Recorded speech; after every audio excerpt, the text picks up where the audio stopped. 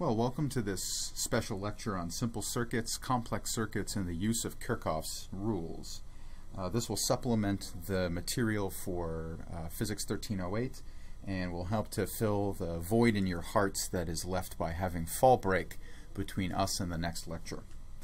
So to begin, we've been talking about applying the basic principles of Ohm's law and energy conservation and charge conservation in order to analyze situations where you have a source of electric potential difference, an EMF device like a battery, an ideal battery that can create an electric potential difference and drive charge through a system. We looked in class at the situation of two resistors in either series or in parallel. We used light bulbs as resistors, and we did experiments in class and calculations in class to see how Kirchoff's, to see how Ohm's law can be used and what situations it does and doesn't apply to. We're going to go back now to thinking about ideal situations, or mostly ideal situations involving very simple circuits, and then we'll move on to the more complex circuit examples, and I'll motivate why it's important to learn this material in the context of something I've mentioned before, which is electrical transmission down the length of a neuron. So let's consider the following circuit. This is not terribly different from what we did in class with two light bulbs in series.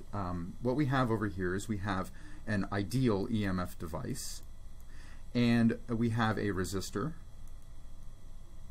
And you'll notice that those are enclosed in a green box. I'll come back to those in a moment. And over here, of course, we have another resistor whose resistance is labeled as 4 ohms, and this little r resistor that's grouped with the ideal battery has a resistance of 2 ohms. What's being depicted here is something that's much more akin to a real battery situation.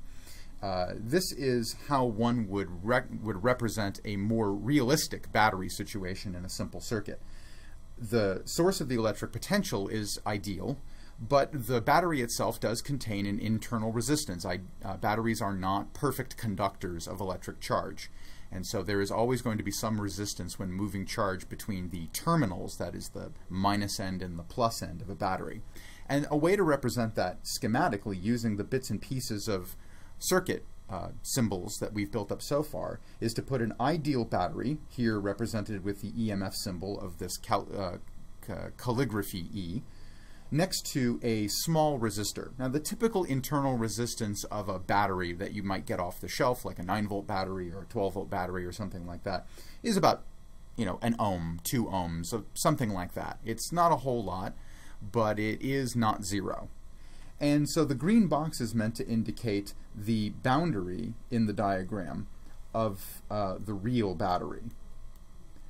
So a real battery consists schematically of an ideal source of electromotive force, an EMF device, and a resistance. And that resistance may be very small, but it is not zero.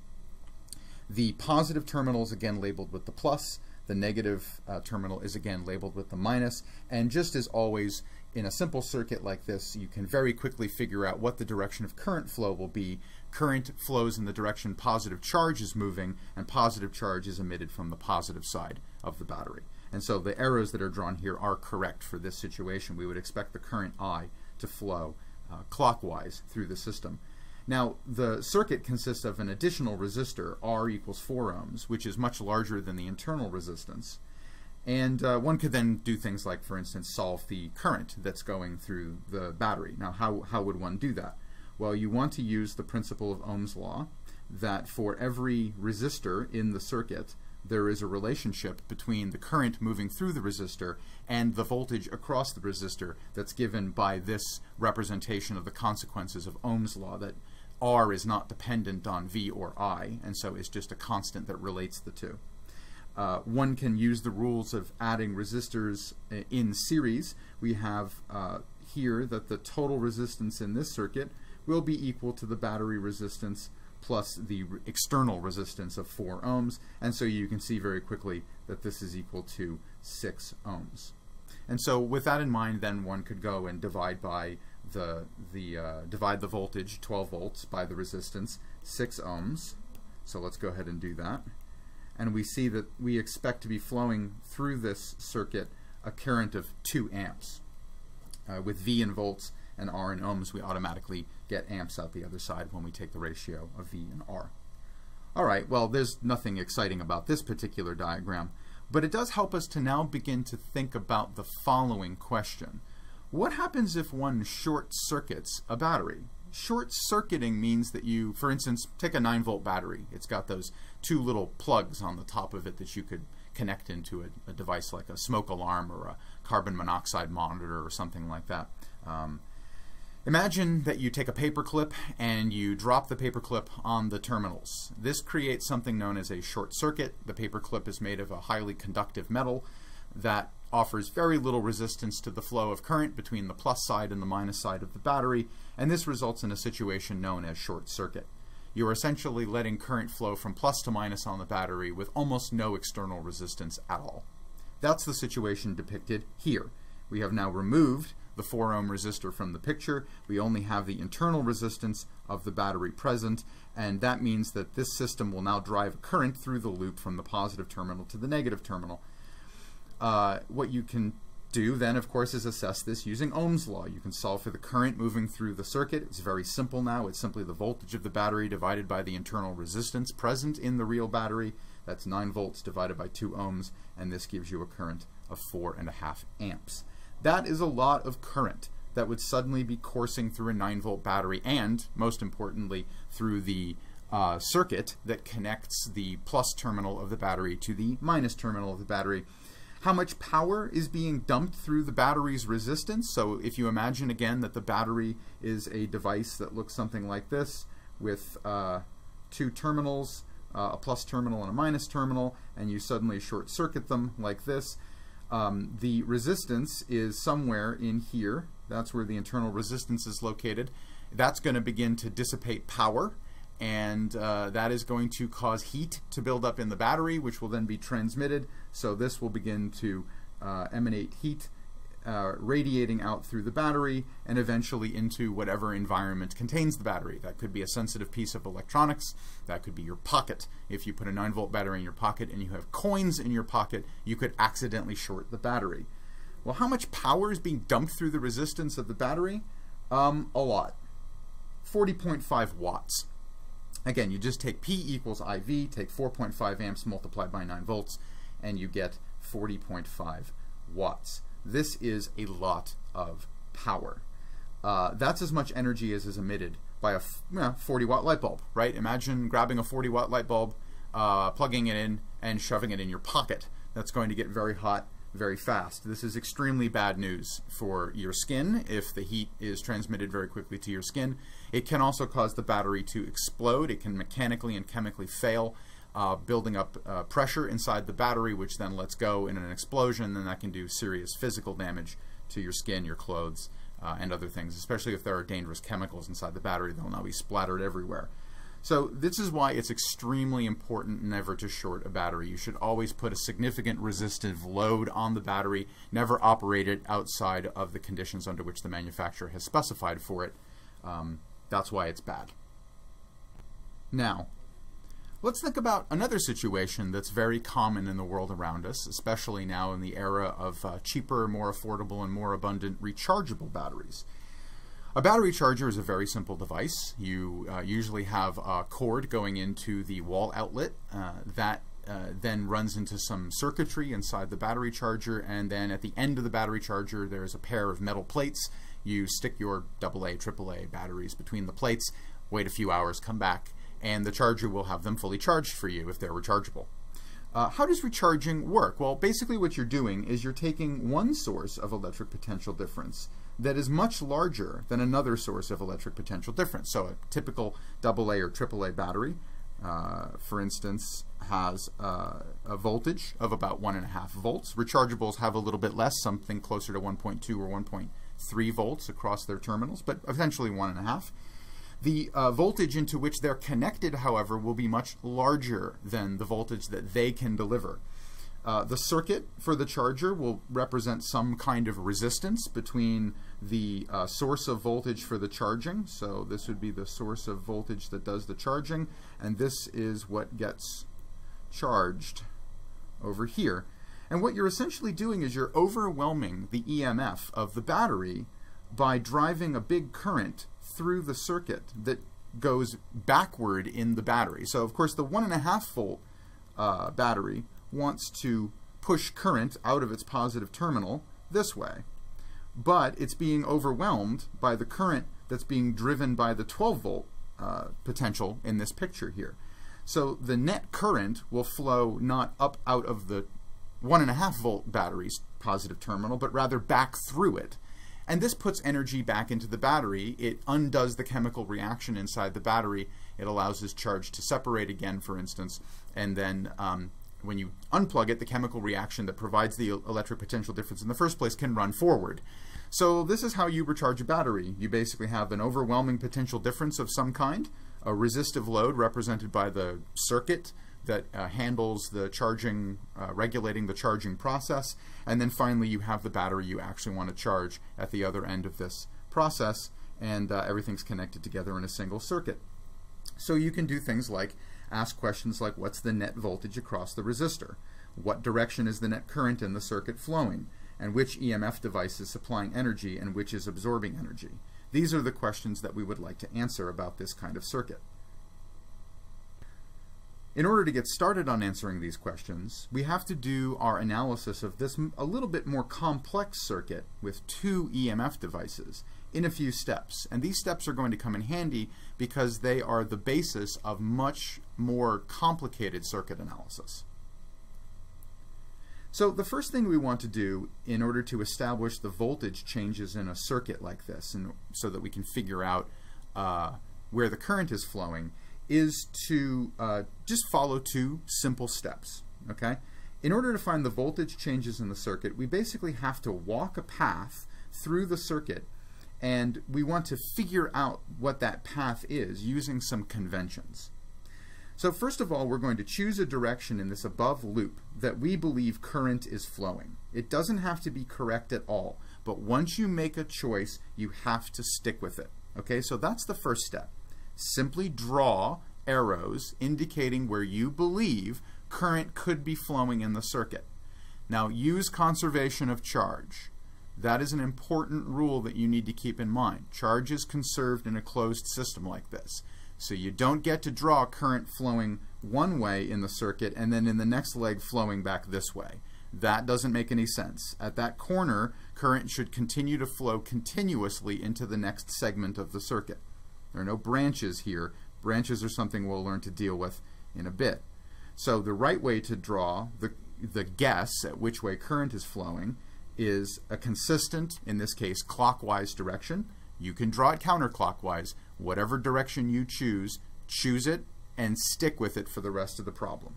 All right? So let me just say that these are my chosen I's. I believe current is flowing in this direction.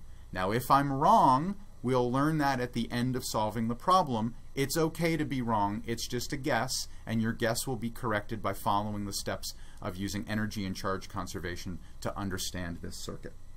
The second thing you need to do is, once you've established where you believe current may be flowing in this loop, you then have to pick a direction that you are going to walk through the loop. It doesn't have to be the direction in which current is flowing. If you really like going counterclockwise through a loop, you're welcome to do that. But once you pick the direction to walk the loop, you have to walk in that direction and stick with it. So let's demonstrate this. So this is a much prettier version of the hand-sketched drawing I just did. This shows the arrows that I have selected based on my guess as to where I think current I is flowing in the circuit. Now we'll find out later that I'm wrong. I have the direction wrong, but that's okay. You do not have to be right when you make this guess. You must only be consistent. The second thing you have to do is choose a direction to walk the loop. So let's go ahead and do that. So I'm going to choose to walk the loop in the same direction that current is flowing. You don't have to do that, but once you make a choice, you have to do it and stick with it. So everything that happens after this will be based on these 2 steps. I chose the direction I think current is flowing, and I chose the direction that I would like to walk through the loop to set up and solve what will turn out to be the energy conservation equation. So I've used conservation of charge already to indicate the direction that current is flowing.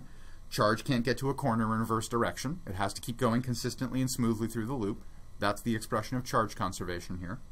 And I've also now written a random and arbitrary guess direction about what direction I would like to go through the circuit as I traverse the components in the circuit, and that is input to the energy conservation equation application.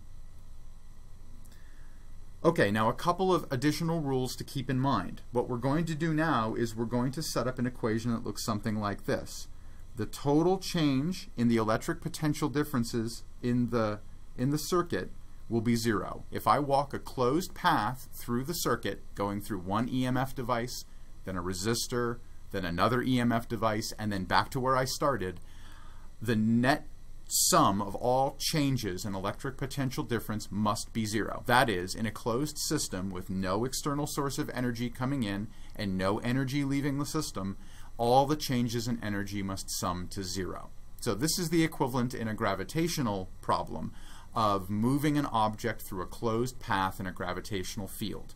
When you return back to the original place where you started, the net work done in making the journey is 0. So in our walk, which is going to be a walk through the circuit that takes us through an EMF device, a resistor, another EMF device, and then back to where we started, you have to keep in mind a few rules for the changes in potential difference through each of the devices. If your walk takes you through an EMF device, for instance an ideal battery, from negative to positive terminal, then the change in potential is plus E. That is, the symbol for the potential change in an EMF device is this calligraphy E, and if you go from the negative terminal to the positive terminal, the change is plus E. That is, you should be gaining potential energy. If you go through an EMF device, for instance, again, an ideal battery, but you go from the positive terminal to the negative terminal, that is, you walk backward through the device, the change in potential is negative E. If you go through a resistor in the direction in which you chose current to be flowing, that is, if you follow the flow of current through a resistor, the resistor is pushing back against you, and so the change in potential is negative IR. That's just using Ohm's law to write the potential change V through the resistor, and that is going to be negative IR, because again the resistor is pushing back against the flow of current, and you have elected to draw the flow of current in a particular direction. So if you follow the current through the resistor, you're being resisted, and the change in current and change in voltage is negative IR. Finally, if you go through a resistor against the direction that you chose current to flow, the change in the potential is IR. You're moving in the direction now that the resistor is pushing against the current, and so you get a bump in potential. So let's apply these rules. My path is indicated in blue. I'm going to start here, and I am going to walk through the circuit in a clockwise motion according to this blue line. That also happens to be the direction that I chose current to flow in order to set up this problem. So the very first device that I will encounter in my walk is this 1.5 volt potential difference, E1. And the positive terminal is up here, and the negative terminal is down here. That's the convention for the EMF device or battery symbol. And so I'm going from the negative to the positive terminal, and so my change in potential here is plus little curly E1. I then continue my walk through the circuit, and the next device that I encounter is the resistor. I have gone through the resistor in the direction that I have chosen current to flow, and so the potential change through here is negative I R1. That's the potential change that I experience traveling through the resistor. I now continue my walk through the circuit, and I encounter another EMF device, and I walk through it. But this time, I'm going from the positive terminal to the negative terminal. So the potential change that I experience here is curly E2 with a minus sign in front of it. And finally, my walk takes me through the conductor. There are no further changes in potential until I get back to my starting point, and I'm done. And according to the conservation of energy, the sum of all of these changes in potential must equal 0. Nice, simple equation to have to set up and solve. So that's what I've written down here. I have plus E1 minus I1R1 minus E2 equals 0. Now I'm given the potential difference in the first battery. I'm given the potential difference in the second battery, or second source of electric potential difference. I'm given the resistance. The circuit has an overall resistance of 100 ohm.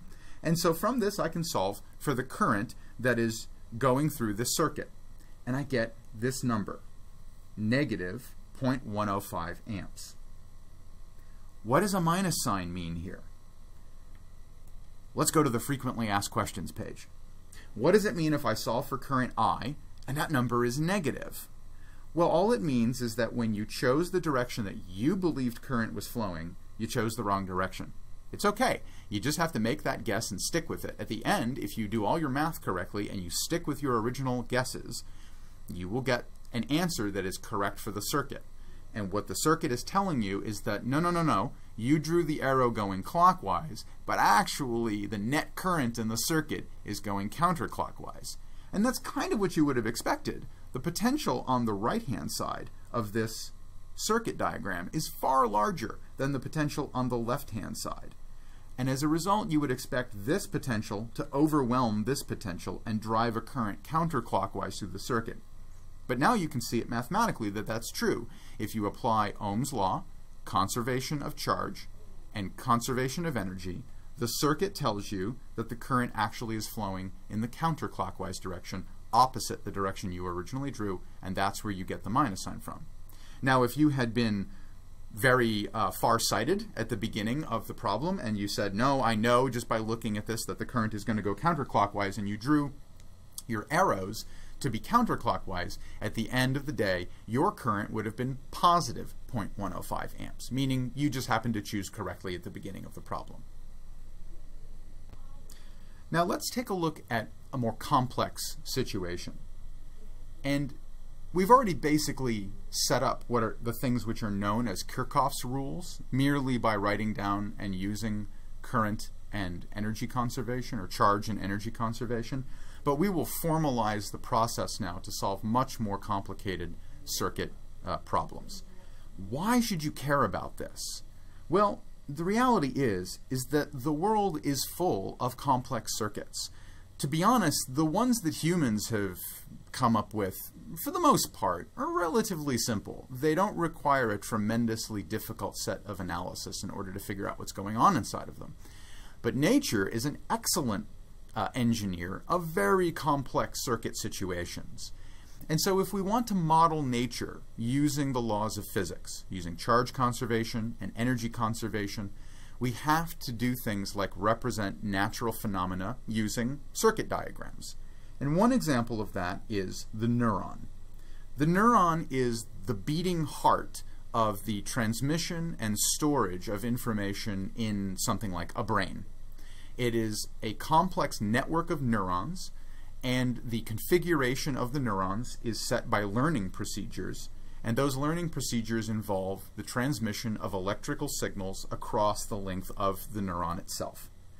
So you have some impulse that's transmitted from a stimulus that comes into the neuron through the dendrites. That stimulus is transmitted from the cell body of the neuron down the axon of the neuron to the terminal bundle. And the terminal bundle itself involves chemical transmission of information to other neurons through their dendrites.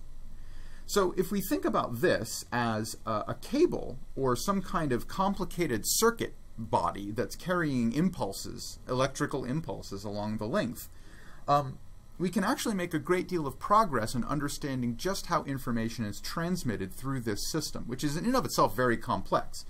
And in fact, this is one way that you can represent, in an oversimplified way, what the circuit looks like for the axon. So this is actually a circuit diagram which gets the basic transmission of electrical information through the axon about right. And it involves not just resistors, but resistors and capacitors.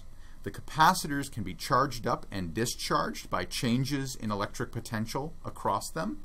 When an electric potential is built up across a capacitor, it will store charge. If the electric potential from the external source is released, then the capacitor can release its charge back into the system.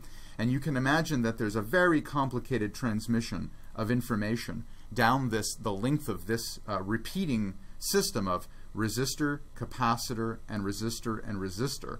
Capacitor, resistor, resistor, resistor, capacitor, resistor, resistor, resistor, all the way down the axon, down to the terminal nodes of the axon, with the signal originating in the dendrites. The circuit, the capacitor and resistor segments you see here are physical representation of what are known as the nodes of Ranvier. The nodes of Ranvier are capable of storing and discharging charge, and so they are very well represented by capacitors. But they contain, of course, resistance to the flow of charge, and so one also has to insert a resistance into that circuit in order to model it more accurately. In between the nodes of Ranvier, you essentially can represent the interstitial fluid and the intracellular fluid as resistive media. They don't have to have the same resistances.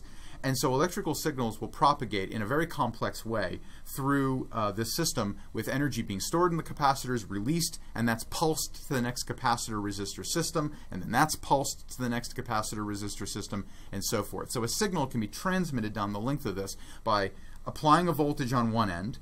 That's the stimulus. The stimulus goes away, but meanwhile the capacitor has been charged.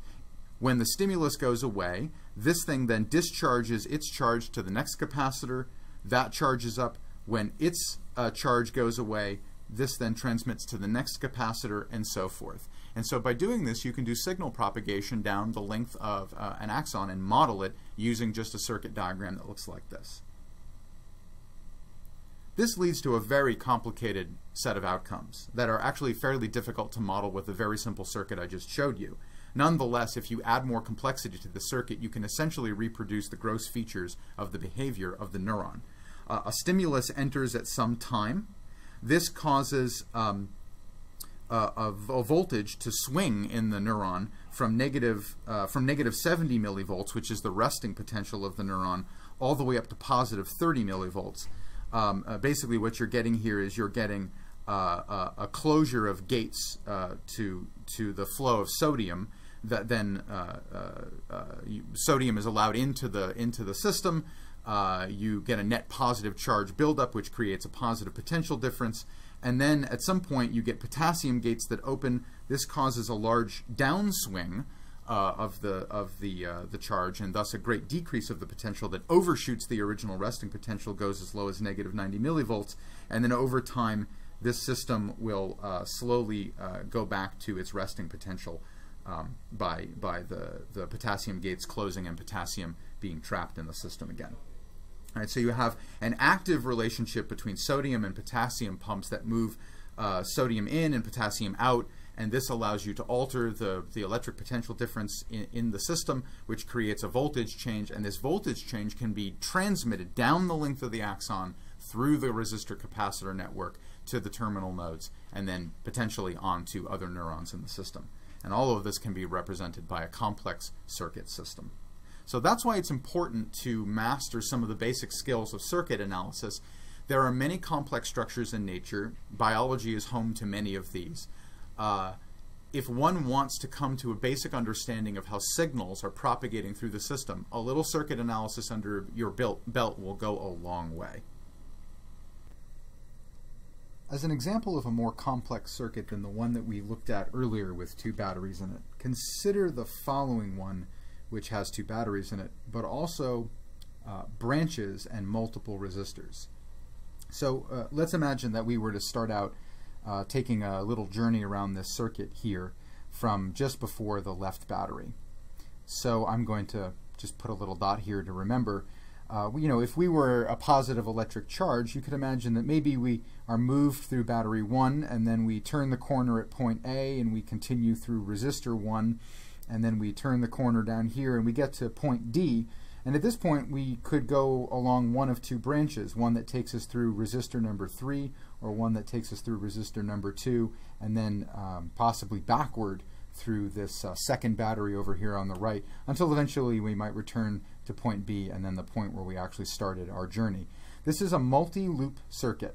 You see it has a left loop, it has a right loop that's about the same size in this drawing, and it has a big outer loop as well. And in order to analyze these circuits, we just have to keep applying the principles of charge conservation and energy conservation to understand what's going on in the circuit. Now, in a problem involving complex circuits, you'll often be given some amount of information. So, for instance, in this particular case, we are told the electric potential delivered by battery number 1. We're told the electric potential that's delivered by battery number 2. We're also told that the resistances all have numerical values and they're all equal to 2 ohms. So they're all identical resistors, although your mileage may vary. In a problem that you get, you may not be granted identical resistances for all of the resistors, and you may have to combine resistors, for instance, if you can. You'll notice that what makes this problem more difficult than ones we've looked at before is that there's no simple way to combine neighboring resistors. So, for instance, this resistor is definitely in parallel with this resistor here. So 2 is in parallel with 3. But because you have 2 batteries in the system, it's not clear how you combine these resistors and suck the battery in at the same time in order to get one battery hooked up to one resistor and then back to itself. And so that's what makes these multi-loop, more complex circuits at first an apparently intellectual challenge to understanding what's going on in the circuit. But we are simply going to apply the rules of charge conservation and energy conservation. We're going to use Ohm's law, and we are going to tear this thing apart and figure out what's going on. And the things that we want to figure out are, we want to find current number 1, we want to find current number 3, the current that moves down through the middle vertical branch of the circuit, and we want to find current number 2, which here is the current going through resistor 2 in the right branch of the circuit. So we have 3 currents, we don't know what they are, and so at this point we are tasked with attempting to figure out exactly what those currents are. So what we want to do first is the same trick we played with the simpler circuits before. We first want to figure out what direction that we believe current is moving in the circuit. Now, this picture has sort of handed us a treat. The picture indicates some suggestions for how current might be flowing in the circuit. So for instance, if we were to imagine the current that's flowing through the top left battery, then down through resistor 1, the drawing that we've been given already conveniently gives us the current direction as pointing downward through R1. Now that may not turn out to be the actual direction that current is flowing in this particular circuit in that part of the circuit. It's merely an assumed direction of current flow. But quite often you will be given a situation where in fact you do not have this information handed to you. So for instance, I might white out this arrow here, okay? And then we can repeat this exercise for the other arrows that are here. We can clear that one out as well. So we'll just erase that current arrow, get rid of the helpful suggestion placed here by the original drawing from Wiley, and then finally we can erase this arrow as well. This is a much more common situation that you might be handed. In one of your homework problems, you're given suggestions for the direction that the current might be flowing already through the circuit. But that isn't necessarily what will happen on an arbitrary circuit analysis problem. You may simply be given a picture that looks something like this and be left to completely figure it out on your own.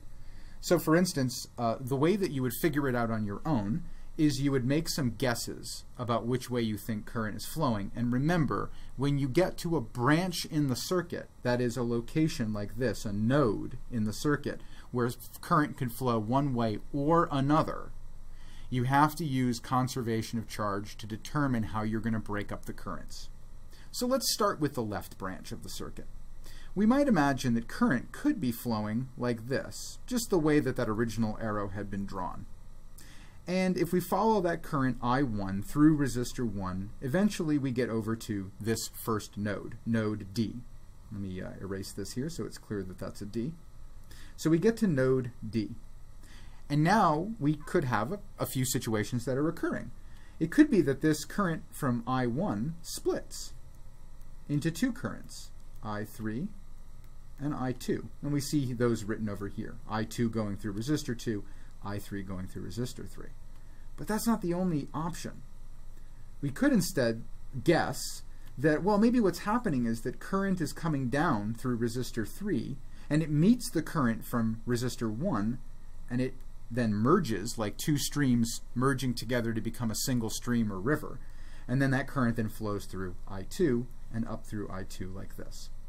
All right, so you see you have a tremendous amount of freedom here to write a picture of where you think current is flowing, and your only constraint is that at a node, the current going in, I in, must be equal to the current going out. So if you have one current coming in, like I1 to this node, and another current coming in to the node, like I3, the resulting current must add up to I2. So in the picture I've drawn, this is what is called the node equation for node D. There's a similar node equation for node B. Let's take a look and see if we can figure out what it is. So at node B, we know that over here on the left branch of the circuit, the current is traveling leftward and then downward through the resistor. So the current I1 is coming out of node B. We also have current going down through resistor 3, which means that that current is coming out of node B as well. And then finally we have the current coming in from resistor 2 backward through battery 2 and then entering into node B.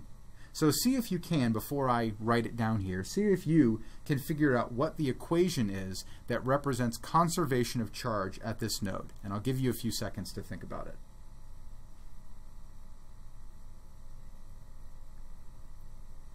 Well, if we think of the current 2 as coming into the node, then I2 must be splitting and becoming I1 plus I3. That's the only way that this could possibly work. And what's great about this is if you've done a good job with your circuits and you've actually consistently used the direction of current flow in your nodes, you'll notice that these two equations are exactly the same. They must both be true. They can't conflict about what's going on in the circuit if you've consistently used your assumed direction of current flow. And you'll notice that here we have I1 plus I3 equals I2 at node D. And then at node B, bravo, we have I2 equals I1 plus I3, which is exactly the same formula. So this is a good built-in cross-check that you have consistently used the assumed current directions that you write down. If you've inconsistently used them, you will get conflicting equations that give you different answers for how I1, I2, and I3 relate to one another, and you'll be unable to solve the problem as a result. So I always recommend that the current conservation at the nodes in the circuit, places where you have current splitting or merging, okay, those are the places where you want to try writing down, after you've drawn your arrows, try writing down your current conservation equations and make sure that they don't give you conflicting pictures of how the currents relate to one another. If they do, you've made a mistake someplace and you should go back and double check your work. So let's take a look at the next step. I'm going to put the arrows back that come from the original problem in the textbook. On the left branch through resistor 1, current 1 is moving downward. Through the middle branch through resistor 3, current is also moving downward. And then as a result of current conservation, it has to be moving upward through resistor 2, because at this node you have two currents meeting, and you can't have a third current meeting there, or all that would ever be happening is that charge would be building up at node D and never escaping. If it comes in from two branches, it has to go out the other. That's the only way for this to work out and actually for charge to be conserved, so that it's not building up someplace in your circuit secretly and quietly out of your view. So I2 has to go up once you've chosen 1 and 3 to go down through the left and middle branches. Now the next step is to apply energy conservation in the various loops inside of your circuit. Now, as I said earlier, there are 3 loops in this circuit. There's a large outer loop, there's a left small loop, and a right small loop. And I've labeled the left small loop loop 1 and the right small loop loop 2. And then to be conscientious, I should, oh actually I do have that over here, I've labeled the large outer loop loop 3. Now, what do you have to do at this point? Well, remember earlier when we defined loops, we were doing it because we were going to take a walk through our circuit. And you're going to do the same thing here. You're going to take a walk through each of the loops in your circuit, and you're going to write down equations that represent the conservation of energy along that walk. The sum of the changes in potential along your walk through your circuit must equal 0. That is the guiding principle of energy conservation here. The net change in energy in any closed system is 0. Conservation of energy. We've already used conservation of charge at the nodes. Now we're going to use conservation of energy.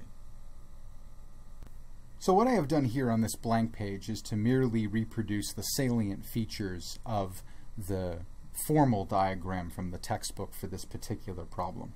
And if I go back just one slide here, I'm going to draw the loops just so that we have them here. So the loop 1 is the loop around the little left side of the circuit, and I've decided to walk that loop in a clockwise manner. Similarly, I've decided to walk loop 2, the right-hand little loop, in a clockwise manner. And just to be extremely consistent, I've decided to walk the whole outer loop of the circuit, loop 3, in a clockwise manner. So we're going to be taking little journeys through the circuit now and using energy conservation to write down another set of equations. Okay, so we know from the nodes in this equation here, let me write those down first. Actually, to be nice and consistent with the colors I've shown here, let me do blue. So the node equations, which we can get from applying the exercise we went through a few moments ago with current conservation, are going to be that at node B, we have the equation that I2 flows in and I1 and I3 flow out, and so the sum of I1 and I3 must be equal to I2. And at node D, we have I1 and I3 flowing in, and those are equal to the only other thing left here, which is I2, which is flowing out. And you see we have here consistent equations with one another based on the picture that we drew of which way we assume current to be traveling. May not actually be traveling that way, but we'll figure that out when we solve for these currents. Okay, but we're not quite there yet. We've got to do some walking. So we're going to take a counterclockwise journey through loop 1. So now we have to write down what are known as the loop equations. And this exercises conservation of energy. So that's the operating principle for this stage of the setup of the problem. And remember, our goal is to figure out numerically what are I1, what are I2, and what are I3. And to do that, we have to apply these principles: conservation of charge, conservation of energy, and then we can get answers. Okay, great. So loop 1, that's the first loop that I've drawn here. It's this little loop on the left, and I'm going to start walking it from just below this resistor. I could pick anywhere in the loop as long as I walk in the direction I just indicated, clockwise. So I'm going to start from R1 and I'm going to follow my loop. And the first thing I'm going to do is I'm going to go through R1, and I'm going to do that in the direction opposite to which current is flowing. The resistor is pushing against current, so this gives me a boost in potential of I1 R1. I then go through the battery E1 on the next leg of my journey, and I do so from the positive terminal to the negative terminal. And so that's going to cost me energy, and I lose by a potential change of negative E1. Finally, I'm going to get to point B, and I'm going to come down through resistor 3. And when I travel through resistor 3, I'm going to be doing so in the direction that current is flowing. That's going to cost me. So I have to deduct I3, R3. I get down to point D. I coast back to my starting point, and I'm right back where I started. And so that's the end of my journey, and the sum of all of those terms must be equal to 0.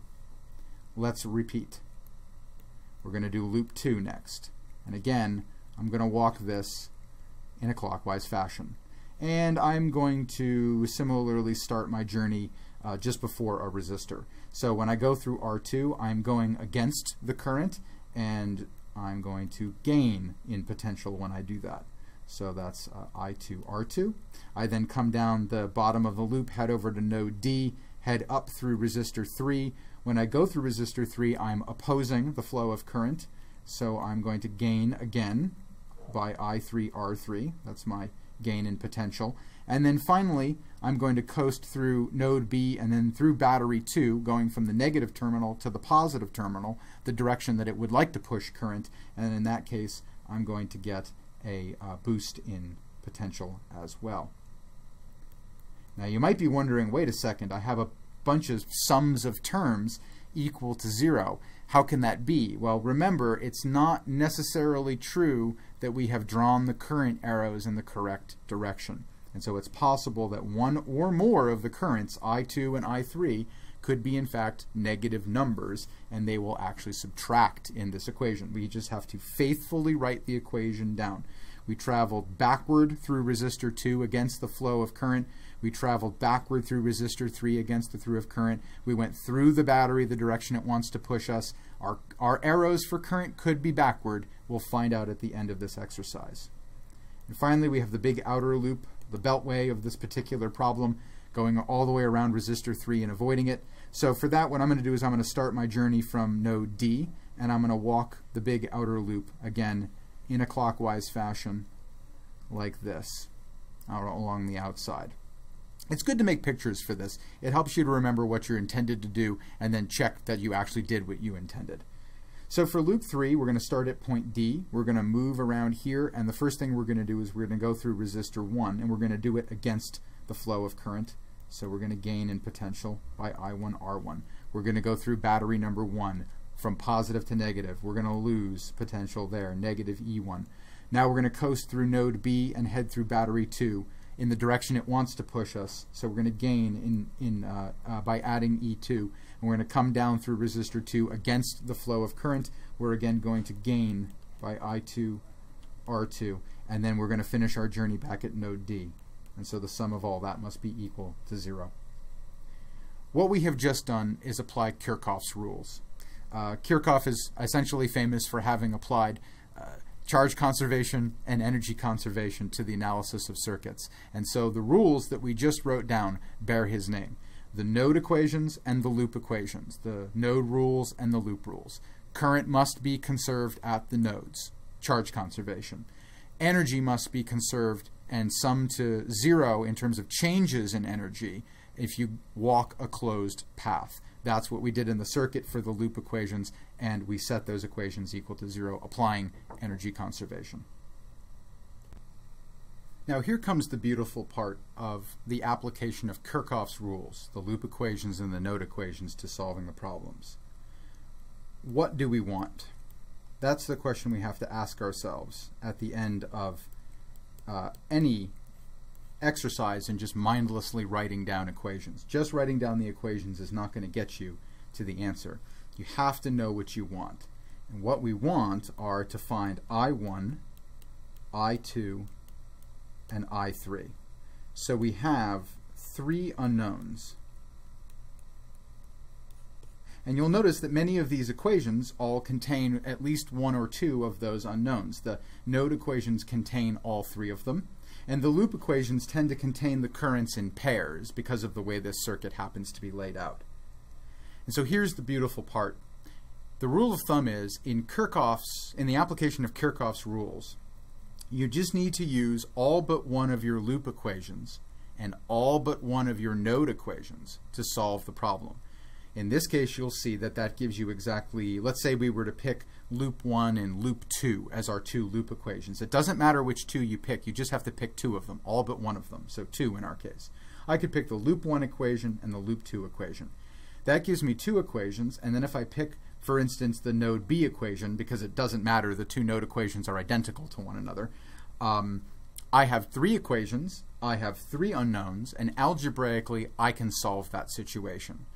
So this is your strategy. In applying Kirchoff's rules to solve a problem, you should first choose the direction that you think current is flowing, conserving current at the nodes. That gives you the node equations and a picture. You should then choose loops in the circuit and what direction you're going to walk through them to set up the loop equations. That will give you a number of loop equations, and how you move through resistors with regards to the direction of the current flow you wrote down determines changes in potential. How you move through the batteries forward or backward will determine the changes in potential through the batteries. You sum all those changes up, you set them equal to 0, you do that for each loop, and you get loop equations from that. And then, you know, in this case you have 3 unknowns, so you're going to need 3 equations, and you can, in this case, use all but one of your loop equations and all but one of your node equations, and you can solve the problem. Algebraically, you should be able to do this at this point. So let's walk through this. What we'll do is we will pick the loop 1 and loop 2 equations, and we will pick the node B equation because it doesn't matter whether we pick the node B or node D1. And we'll see if we can solve the problem for this particular situation. So on this page, I've rewritten the node equation that I selected and the two loop equations that I selected from the previous slide.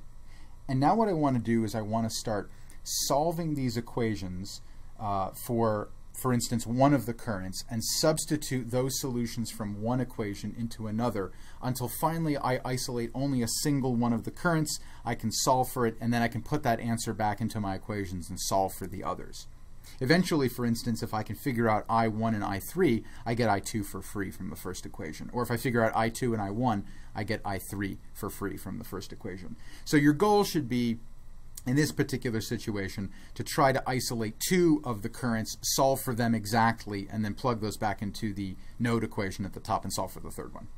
All right, so let's go ahead and do that. Now, one of the things that's kind of convenient is that by combining a couple of these equations, we can actually eliminate already a few things. So for instance, you'll notice that if you were to add together the two loop equations, one of them contains a term that's negative I3R3, and the other one contains a term that's positive I3R3, and you could eliminate that term right away. The other thing, of course, that you could do is you could, in fact, subtract these two equations, and that would give you a term that involves 2 I3R3, and another term that involves, for instance, the differences in currents I1 and I2 multiplied by their resistances respectively. So we have a bunch of things that we can do. There's no one rule of thumb I would give you at this point for how to go through this. It's algebra. You're going to have to grind through it. There are easier ways and there are hard ways, and it's sort of up to your skill level at this point. I'm going to just try to mindlessly plow through this just to demonstrate what we do. Okay? So for instance, one of the things that I could do would be to rewrite this equation, the first loop equation here, and solve for I1. So I think I will go ahead and do that. So that will give me I1 in terms of I3 and these resistances and voltages from the batteries, which we already know. So let's take the loop 1 equation. Okay, and I'm just going to reproduce it over here. I1R1 minus E1 minus I3R3 equals 0. And I'm going to rewrite it and solve for instance, I1. Okay, so I will isolate the term with I1 on the left-hand side, and this will be equal to E1 plus I3R3. And now I can divide both sides by R1, and I've accomplished my goal of having an equation that has I1 on one side and the other terms on the other side. Okay, so that now gives me an equation for I1. Let me box that up there. And I'm now going to insert that into one of my other equations. Well, the only other equation that contains I1 is the loop equation, or the node equation up on the top. So let's take the node equation, and that's I2 equals I1 plus I3. Okay, great. So now I can go ahead and I can plug in I1. And this will give me now a relationship purely between I2 and I3. And this will come in handy because you'll notice I have I2 and I3 in this equation down here. And if I can get I2 written in terms of I3 in the same way that I got I1 written in terms of I3, I can substitute it back into the bottom equation and I can solve for I3. And that's going to be my goal right now. I'm going to try to solve for I3 first.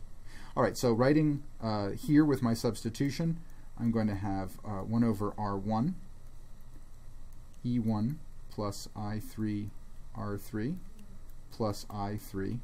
Okay, that's going to be equal to I2.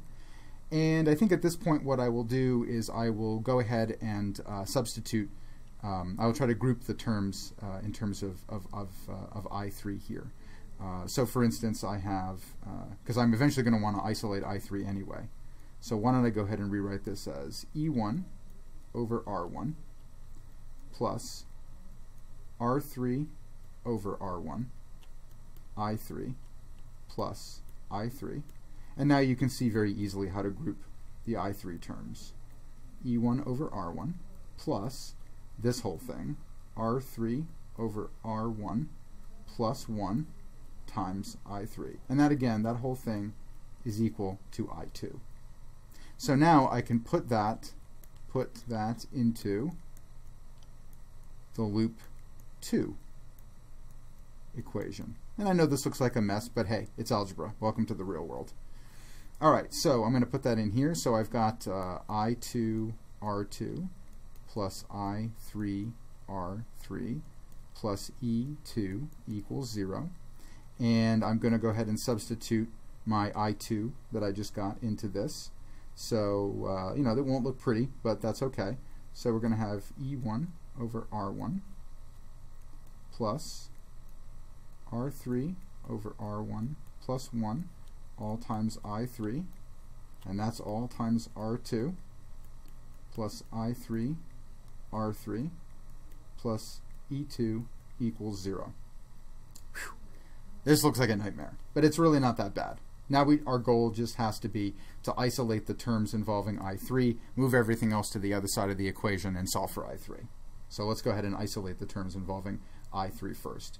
So what I'm going to do to get this done is I'm going to multiply through here by R2. All right, so I'm going to wind up with E1 times R2 over R1 plus, might as well distribute this in here, R3 R2 over R1 plus R2 times I3 plus I3 R3 plus E2 equals 0. Haven't exactly picked an easy road here, but that's okay because now I can group my terms. So I'm going to have the following: E1 R2 over R1. Let me move E2 over here and group these together, plus, all right, well, I've got R3 R2 over R1 plus R2 plus R3, and that's all times I3 equals 0. And now I can move stuff to the other side here.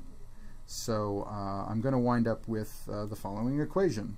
I3 is equal to the negative of E1 R2 over R1 plus E2, all divided by this mess, R3 R2 over R1 plus R2 plus R3. Okay, and now I could plug my numbers in. I've got numbers for all this stuff. One thing that I could do to make this look a little prettier would be to actually take R1 out of the denominator here. So if I pull an R1 out of the denominator down here, or conversely pull the R1 out of the denominator up here, I'll get a slightly simpler equation out of this. It will wind up just be something like this: E1 R2 plus E2 R1, all divided by R3 R2 plus R2 R1 plus R3 R1. And that's not so bad. And so at this point we could go ahead and plug that into, for instance, a calculator and get a number out the other end. And the numerical answer that we get is negative 3.5 amps. Now again, think back to the frequently asked questions. What does that minus sign mean? Well, what that minus sign means is if we go back to our picture and we look at I3, we originally drew I3 to be pointing down, but in fact, the math tells us that we chose incorrectly, but that's okay. What's really going on is that there are 3.5 amps flowing upward through resistor 3. All right, so if one wanted to go ahead and represent this, this means that we have upward current in resistor 3. So it turns out at this point we're nearly there because we've already got an equation that relates I1 and I3 to one another, and we just got a numerical answer for I3. We know R1, E1, and R3. We can go plug in and solve for I1. So that's what we're going to do. So here is our answer for I3. We have our equation for I1, and all you have to do now is plug negative 3.5 amps in here, put all your other numbers in, and calculate. And you'll very quickly get a numerical answer for this. And the numerical answer that we get if we grind through the math, put it into our calculator, is we find out that this is 1 amp. So the good news is we got a plus sign on this one, which means if we go back to our picture one more time and look at where we drew the current I1, we said that, oh, I'm going to guess that that's pointing down through R1. Total guess. Turned out to be right. In fact, the current is in this circuit pointing downward, and it has a numerical value of 1 amp in that left branch of the circuit. And so we're nearly there now. We've got now finally our answer for I1. And remember, we have the other node law to help us to relate I1 and I3 and I2. So we have that I2 is the sum of I1 and I3. And this one is probably the easiest situation we have. We've already gotten I3 and I1. We have 1 amp. We have negative 3.5 amp. And so the answer is negative 2.5 amp. So let's make sure that everything makes sense. We find that this current is in fact moving down in R1. We found that current I3 was moving upward through resistor 3, so upward instead of downward where we originally drew it. And we find that the current I2 is moving downward because we got a minus sign on that one, downward in R2. So let's just quickly sketch our drawing one more time and make sure that this all makes sense. So here's resistor 1, here's resistor 3, and here's resistor 2. And what the answers we got say are that the current should be moving down in R1, it should be moving down in R2, and finally, if we look back at 3, it's supposed to be moving upward in R3. Let's make sure that this works. If we have current coming down here and flowing into this node, we expect that, and we also have current coming down here and flowing into this node from this side, the other current has to go out of the node in order for current to be conserved, and in fact it is. So everything is self-consistent in the picture. Current is flowing into nodes, but not exclusively into nodes. It's flowing in and some of it's flowing out, and so current can be conserved in that situation. These all look like sound answers based on the physics principles of current conservation and energy conservation that have been applied here. So in summary, if you exercise Ohm's law, current conservation, charge conservation, and energy conservation, and apply that set of principles to circuits, you can solve in a fairly neat manner seemingly complex situations involving multiple batteries, multiple resistors, and even capacitors in the future. Kirchoff's rules are merely a restatement of charge conservation and energy conservation, and applying those rules by making some assumptions about current flow and making little loops, little walks around loops in the circuit, and applying the principles of charge conservation and energy conservation will let you solve even seemingly complex situations involving multiple voltages and current flows in a complex circuit. And I hope that this will help you with homework problems and get you started on training how to set up and solve these sorts of difficult problems by applying core physics principles and basic rules of algebra to tackle them.